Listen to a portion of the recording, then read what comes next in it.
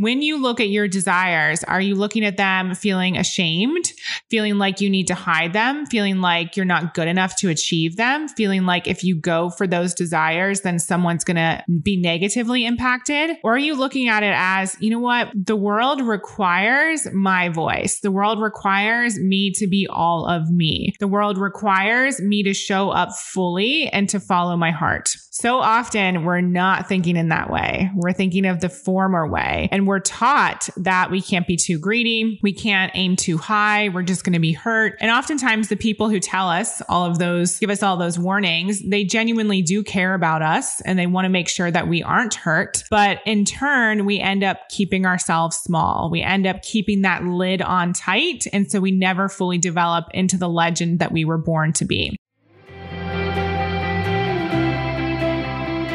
I'm Emily Williams, the founder of I Heart My Life and your I Heart My Life show host. I always say I'm just a girl from Ohio with really big dreams. And now I work from home running a dream business that helps you achieve your goals and create more joy in your life. This podcast is all about all the topics that really matter to you. And it's about giving you everything you need in one place. Mindset, relationships, wellness, lifestyle, money, business, and career. We have it all.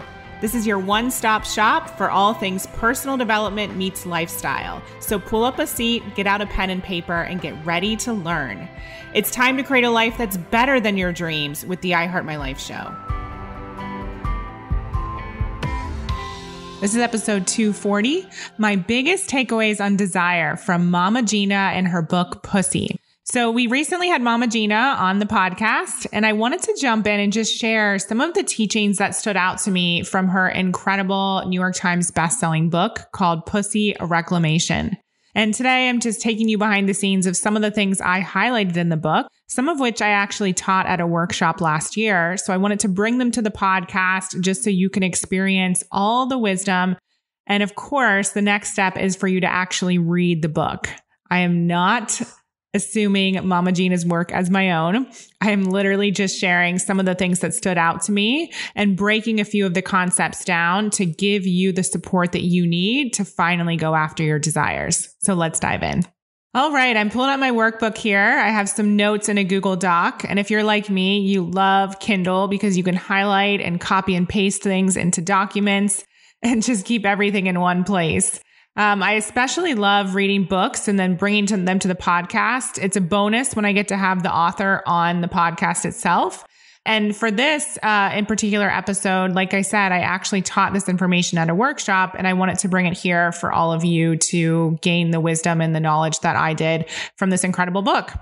So one of the main things that I took from this was just life for women is all about desire and following that desire. And that's really where our power is. That's where our creativity is. That's where our knowledge is. That's where our wealth is. And in the book, Mama Gena says, the feminine force is primarily responsible for desire. The masculine force is primarily responsible for the production of that desire.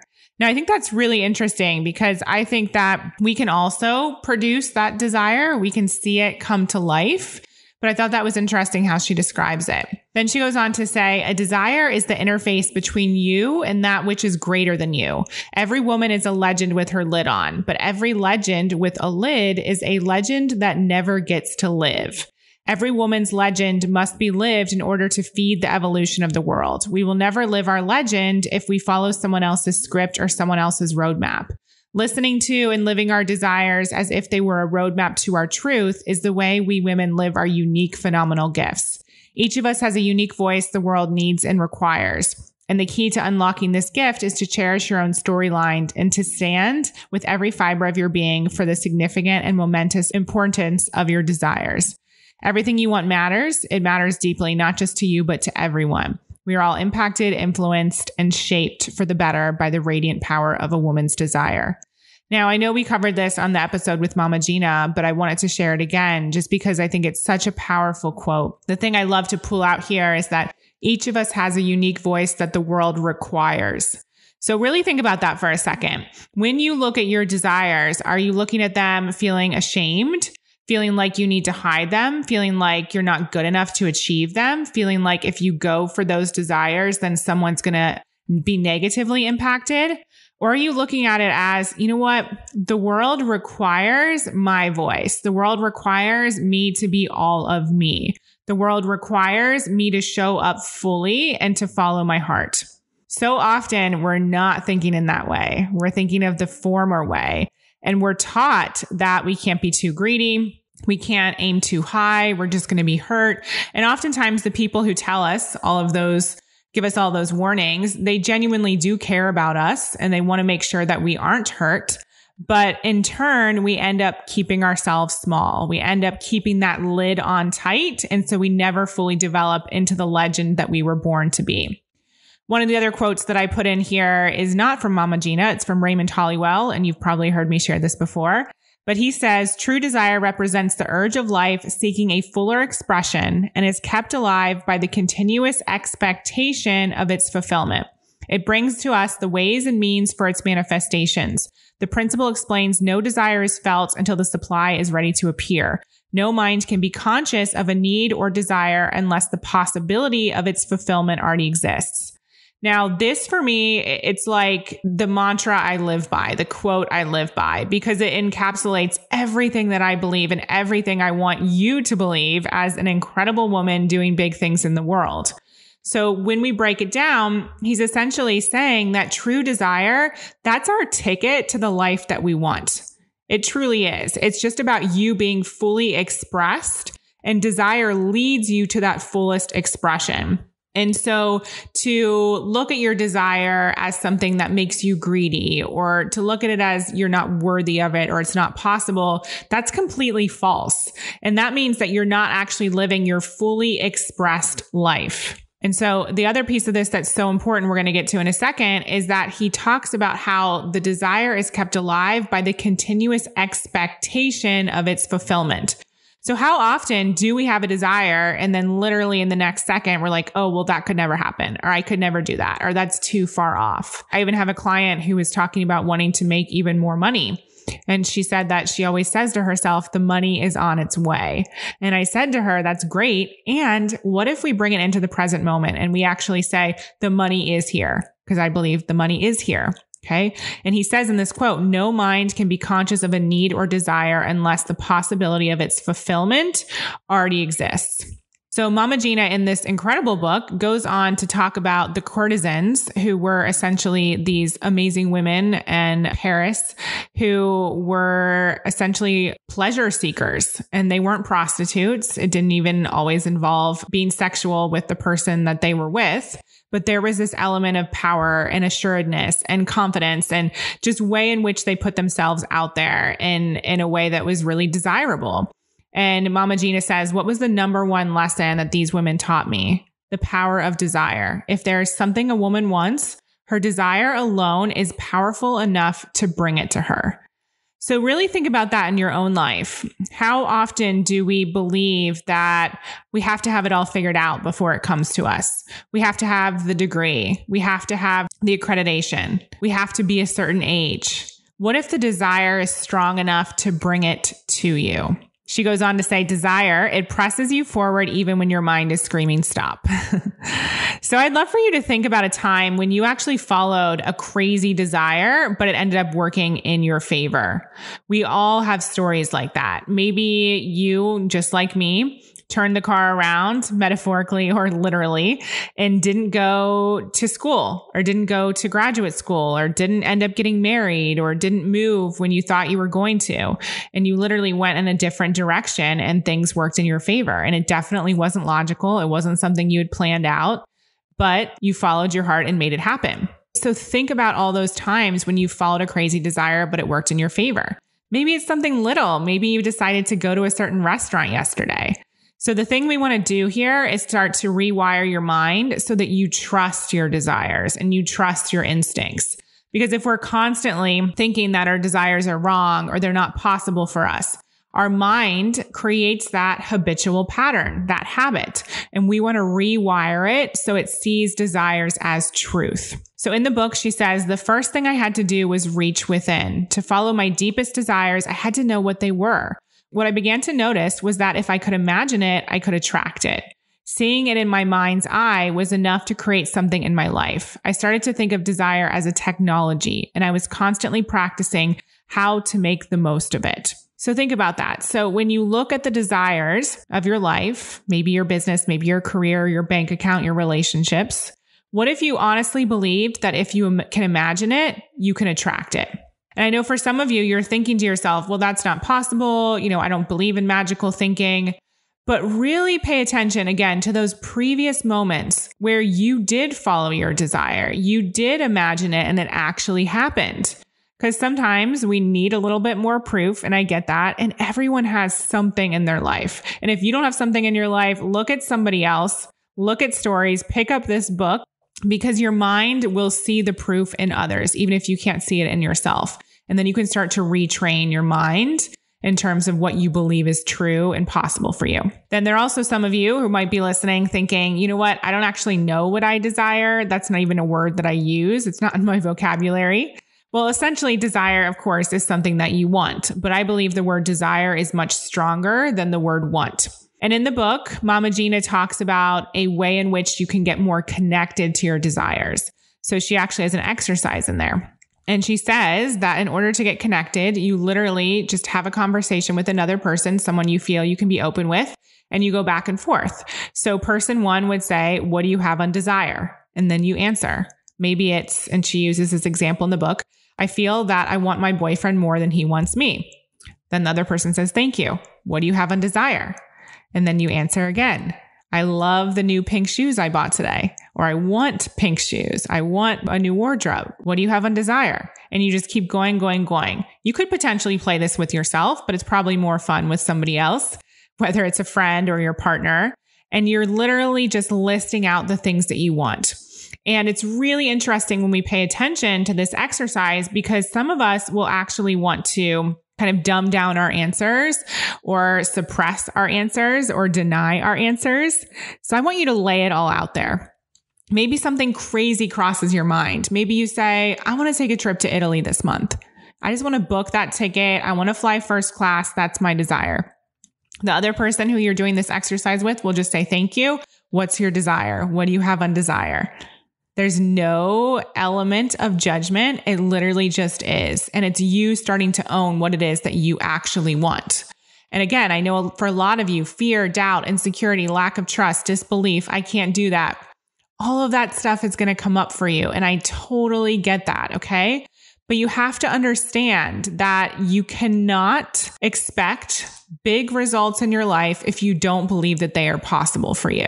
So really take a look at that. Where is this disbelief stemming from? Who told you that this was not possible? And do what you can, again, to remind yourself of all the times you felt a desire and made it happen, or all the times you've seen somebody else who you admire follow their heart and create a new reality. Because the next important point that Mama Gena amazingly points out is that we have to actually continue to expect the desire to happen. And we heard that in the Raymond Hollywell quote as well.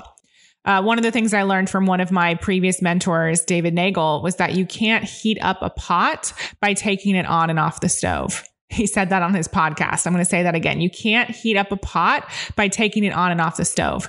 So you might have this desire. Let's just use a tangible example. Maybe you have a desire to take a trip to Italy, but literally you're taking the pot on and off the stove when you're thinking, I want it, but I can't do it. It's too much money. I don't have enough time, but I want it. But what will people think? But I want it, but I can't take the kids, right? So you're going back and forth.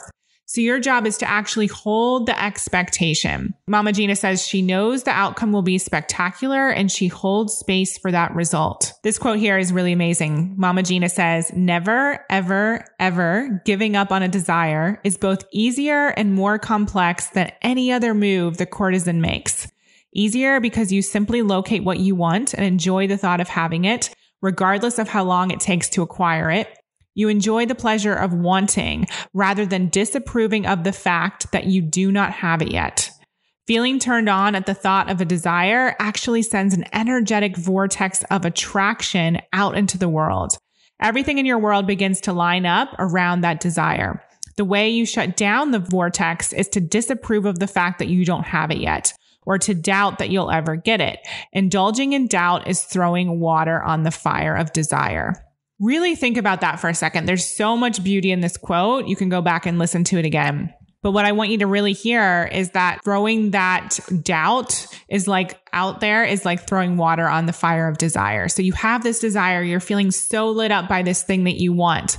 But then the doubt is literally, it's just putting that fire out. It's making it so it's not going to happen. So what if you were the type of person who actually enjoyed the process of wanting something? I see this all the time with women who are building businesses or working towards a big goal.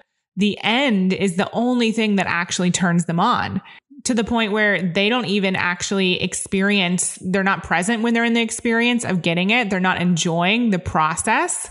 And honestly, what's the point? If that's our reality, what is the point? We're literally only loving the last minute of the experience. We're not loving the full thing. So think about this. I'm going to read it again. Feeling turned on at the thought of a desire actually sends an energetic vortex of attraction out into the world. So what if you feeling amazing about this desire, knowing it's coming, knowing it's possible for you? What if that is one of the things that actually attracts it to you? It makes sense. If you wanted to actually attract a romantic partner, you believing that you deserve true love and the best is going to attract the best to you.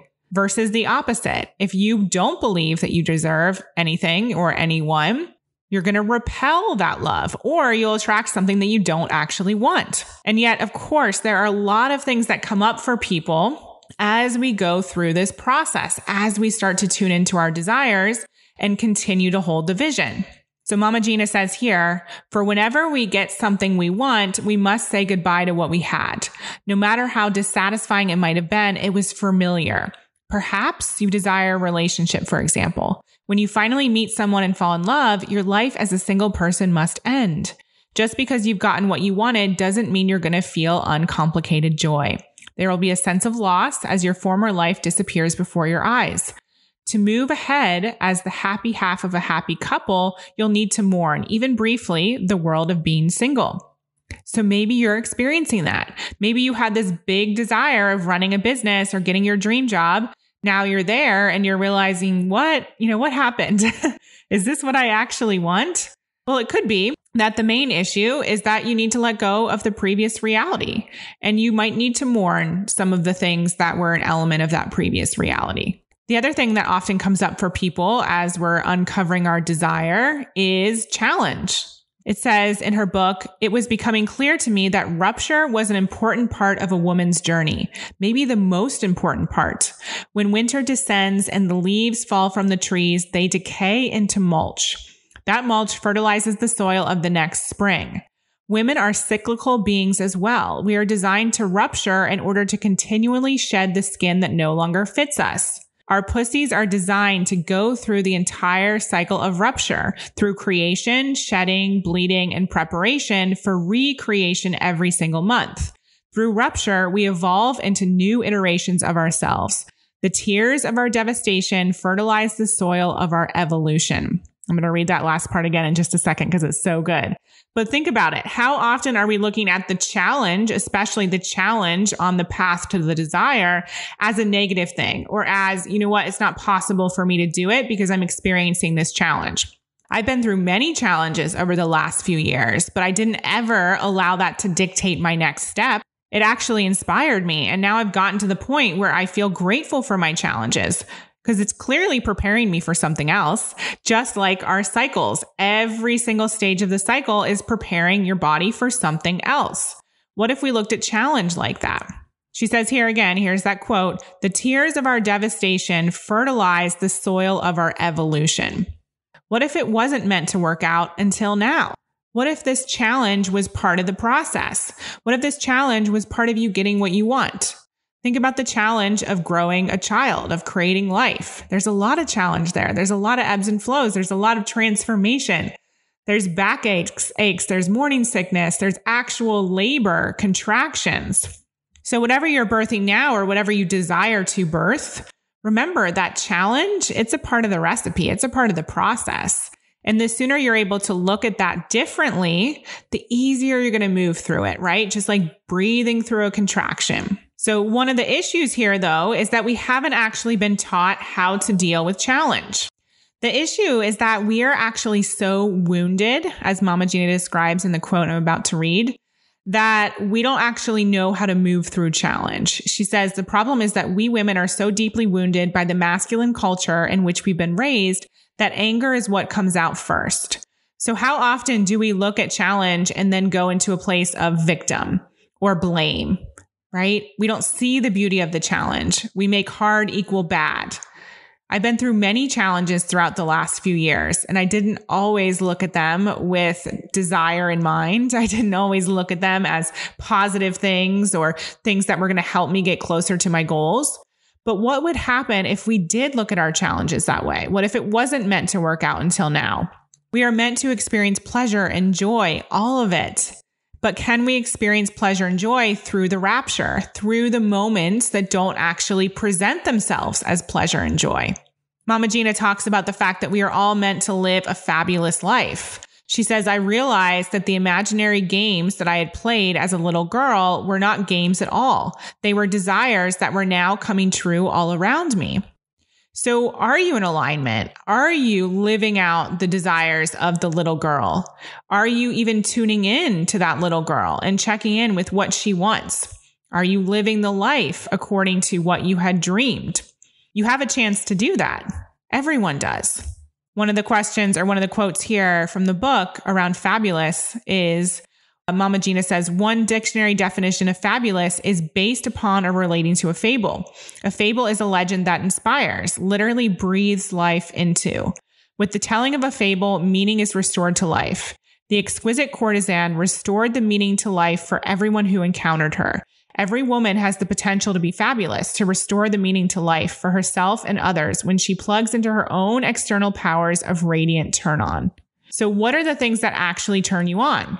I'm not talking about sexual turn on necessarily. I'm talking about the things that turn you on, the things that excite you, the things that bring you joy, the things that make you smile, make you feel reconnected to your previous self as well as your future self, the things that help you explore your gifts, help you showcase your gifts to the world, help you create change and help you feel like you're in your purpose, those moments that make you smile. I would really encourage you to not only do that exercise that we talked about a few minutes ago, but allow yourself to dream about that. What were the things that you wanted as a child? Maybe you have some of them now. Maybe you don't. Maybe you can implement certain things in your life that will help your life transform, help you get closer to that dream and to that vision. I imagine it's closer than you think. I want you to also listen to the episode with Regina and remind yourself of the story of stepping into the dress. So for me, I'm going to paraphrase here. This story is so powerful because it's such an easy representation and something that stands out in my mind that I can refer to on a regular basis if I'm not fully stepping into the dress. And you can literally go and look at Regina's Instagram and you'll see she is every single day stepping into that dress physically and metaphorically. So essentially this story is of her deciding that she wanted to start the School of Womanly Arts at her brownstone in New York City. And she decided she absolutely needed a painting of herself above the mantle or wherever she was going to put it. And she needed a dress to wear while the painter was actually doing the work. So she went to a store, found a dress that she absolutely loved, took her breath away. Turned out it was $6,000. Her friend reminded her that she could wear the dress just for the sitting and return it. So that's what she tried to do. But what she realized was after a full day of sitting for this painting, the artist was actually only done with her face. And so she would have to come back multiple times and thus increasing the chance of her ruining the dress. And when she shared this with her husband at the time, he said, Regina, you are not taking the dress back. You are going to step into the dress. You are going to buy shoes for the dress, earrings for the dress, hose, and gorgeous lingerie. The next time you go for a sitting, you're going to take a car service downtown wearing the dress. You're going to learn how to get in and out of the car in a gown. Let the dress teach you how to be Mama Gena. Let the dress take you and introduce you to who you want to become. Now, I love this quote because we all have a metaphorical dress. Maybe for you, it's buying a house. Maybe it's getting a ring. Maybe it's investing in something that's going to change your life. Maybe it's going on a retreat, taking the trip. What does it actually look like for you to step fully into your desires and to embody the type of woman who has those desires and lives it out on a regular basis? Okay, we all have the metaphorical dress. So that's what I'd love for you to take a second and think about. Maybe do some journaling. Okay. What is your metaphorical dress? What is a representation of you stepping into the next level version of yourself and your dream life? We all have something that we can do literally today. It could be big. It could be a $6,000 dress. It could be smaller. It could be you standing up to a friend or speaking your truth to a parent or your spouse. It could be buying a URL. But think about what it looks like to fully embody and become the person you want to be now instead of waiting for it to happen, because that will help you manifest so much quicker. That will help you give off the energy of the person who already has what you want and thus attract it to you quicker. That doesn't mean that you're going to have no challenge. In fact, you might have more challenge. You might be being prepared for something, and strength is required for that next level. Okay. So remember that piece around rupture. Now, obviously, this is a very, very small snippet of my takeaways from this book. I want you to read this book. It's so, so good. It's called Pussy, a Reclamation by Regina Thomasauer. And she goes by Mama Gena, aka Mama Gena. And it's such a beautiful book. Okay. New York Times bestseller. I want you to check it out and share your feedback with me. Share the moments that took your breath away. Share the ahas that you have throughout reading this incredible, incredible book. And I look forward to talking to you soon. I hope you enjoyed this episode of the I Heart My Life show. Now do us a favor and tell people about this episode. It's truly our duty to make sure that the I Heart My Life movement is spread far and wide. The truth is, life can be challenging, but it is possible for all women to love themselves and their lives. And while you're at it, send a link to this episode to 3 of your friends today, or maybe even post it on social media. Use the hashtag IHeartMyLifeShow. That's hashtag IHeartMyLifeShow. And if you'd like to help me personally, then please rate and review this podcast on Apple Podcasts. Give us some stars, cheer us on, and leave a review, because believe it or not, that stuff actually really does help. And I read all of them. Please remember, everything you desire is meant for you and possible. Keep showing up, taking action, and believing in your dreams.